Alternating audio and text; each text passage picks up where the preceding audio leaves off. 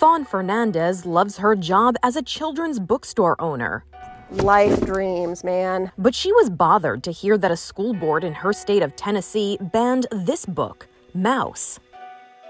It was really hard to hear. It has been well known for many, many years since it won the Pulitzer in 1992.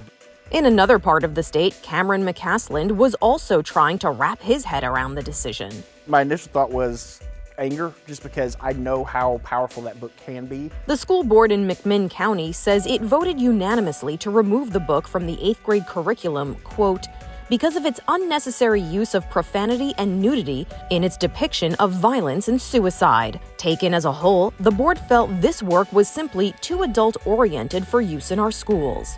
The school board did say it will ask school administrators to find more age-appropriate books to teach children about the Holocaust.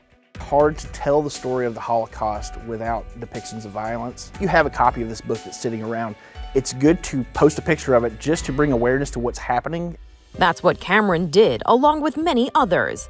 While it won't be taught in some schools anymore, the news helped Mouse hit the bestsellers list on Amazon. So that's what I see as the silver lining on this cloud. So many people are now reading this book. For Inside Edition Digital, I'm Montalbano.